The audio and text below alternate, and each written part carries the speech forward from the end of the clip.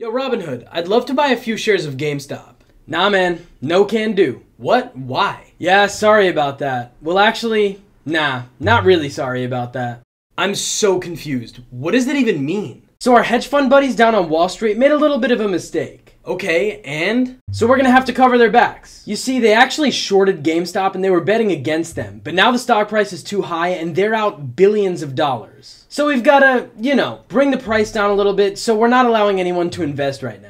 Hello everyone and welcome back to the channel. I hope you enjoyed that little skit. Before we get into this, be sure to hit that subscribe button and notification bell down below because by the time you're seeing this, I've managed to turn over a YouTube video all on my own in one day. I'll also be making a lot of related content that you don't want to miss out on. I'm gonna start out by explaining what's been going on the past few days as well as an update on where we are now. So to start fresh, Wall Street hedge funds pulled a massive short squeeze on GameStop. Now for anyone who doesn't know what that means, they essentially bet against them so that if the GameStop stock goes down, they'll come out with a big profit. Now, believe it or not, this ruckus was actually stirred up by the subreddit Wall Street Bets, where individual traders got together and just decided to give Wall Street a run for their money. So many people from Reddit invested that it actually sent the stock price way up. They literally coordinated an attack on the shorts that were betting against the stock.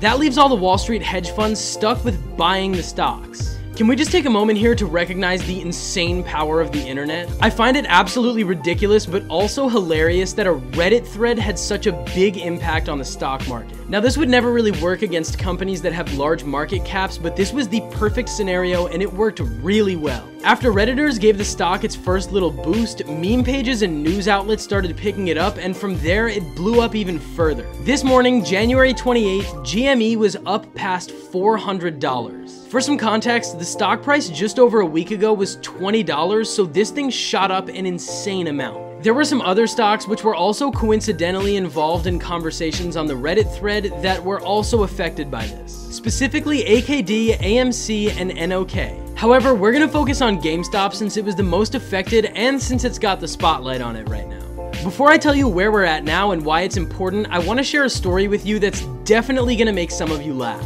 So I actually bought GameStop on January 14th when it was $33.51 a share. This was right when the hype started, so I thought I could have been onto something, but then I instantly regretted it. The stock fell really far down that day and I was scared of losing my $670. But the next day, I noticed it went back up and I sold it and basically broke even. Today it hit $404 a share, which means that I could have turned my $670 into more than $8,000.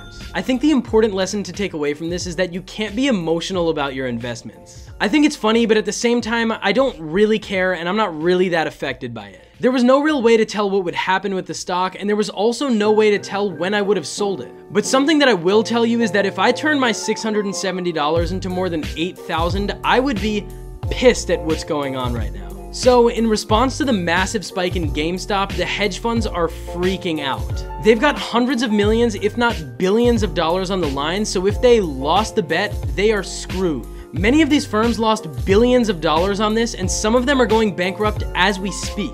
So they are scratching and clawing and doing everything they can to dig themselves out of this hole. Much of that now has to do with trading platforms, Robinhood being the first. Robinhood literally took GameStop off of their platform so that nobody can invest in it. A bunch of other trading platforms have followed suit and removed GameStop as well as a few other stocks, and this has just furthered the crash. The corruption has to come to an end because it's literally taking our rights away as investors. What's the point in investing if we can't make money doing it? If a bunch of hedge funds are in charge of whether or not independent traders can make money, then what's the use? The hedge funds are totally allowed to manipulate you, but as soon as someone messes with their master plan, they want regulation. They also don't want anyone to be able to talk about stocks on the internet because right now it's hurting them. The best part is, some of these companies are actually complying with this BS. For example, Discord has actually banned the r/Wall Street Bets server. They're obviously on the side of Wall Street here.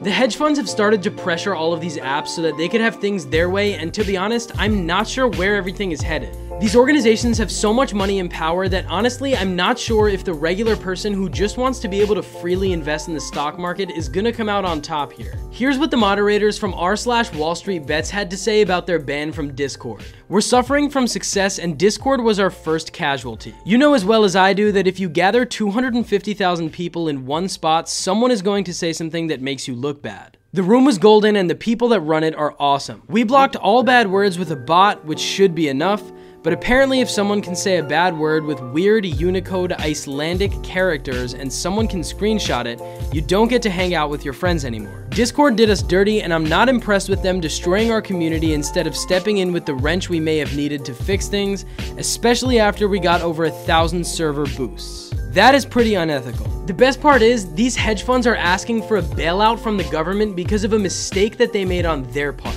To me, the stock market is like playing the lottery. There are a lot of risks involved and you need to be prepared with dealing with the repercussions of losing. This is why everyone always says that you shouldn't invest money that you're not prepared to lose. Looks like Wall Street couldn't take their own advice. By the way, the people whose investing rights are being stripped would actually be funding the Wall Street bailout with the money that they pay in taxes. Pretty ironic, isn't it? Now my question is, would you or I get a bailout if we made a bad investment? The answer is no, absolutely not, and not only would we not get a bailout, but we would also be laughed at, as we should be. Now this is a bit of a different video than I'm used to making. I usually don't like to touch on controversial topics, but I felt really strongly about this one, so I just had to. Anyways, I don't want to keep this video too long, so we're gonna wrap it up here. Please be sure to leave your opinions down in the comments below. I'm really curious to see what you all think of this. Be sure to leave a like on this video if you enjoyed it because it helps the algorithm. See you all on Tuesday for another video. Peace, everyone.